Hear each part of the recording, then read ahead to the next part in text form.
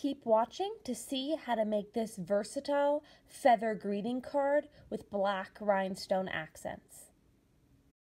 Here are all of the supplies that you'll need to make this card.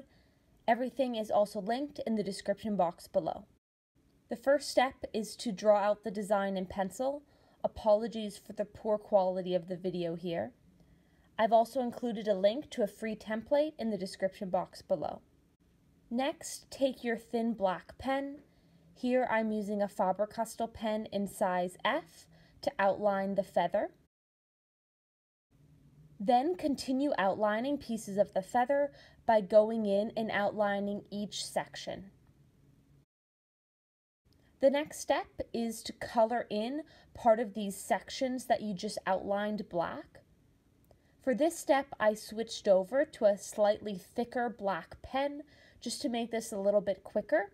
However, you could use the same pen that you'd use to outline it. It will just take you a little bit longer because of course it's thinner.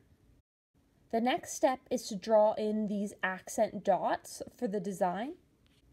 For this, I switched back to my thin black pen, and these are entirely random. You could add more or less, or simply don't add them at all.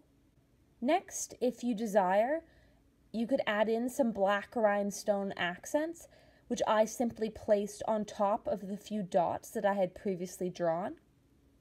If you want a slightly simpler and less sparkly card, just leave these accent rhinestones off. So I always start by laying out all of the rhinestones on the card for where I want them, so I can get an overall kind of look and sense for the design with them on the card.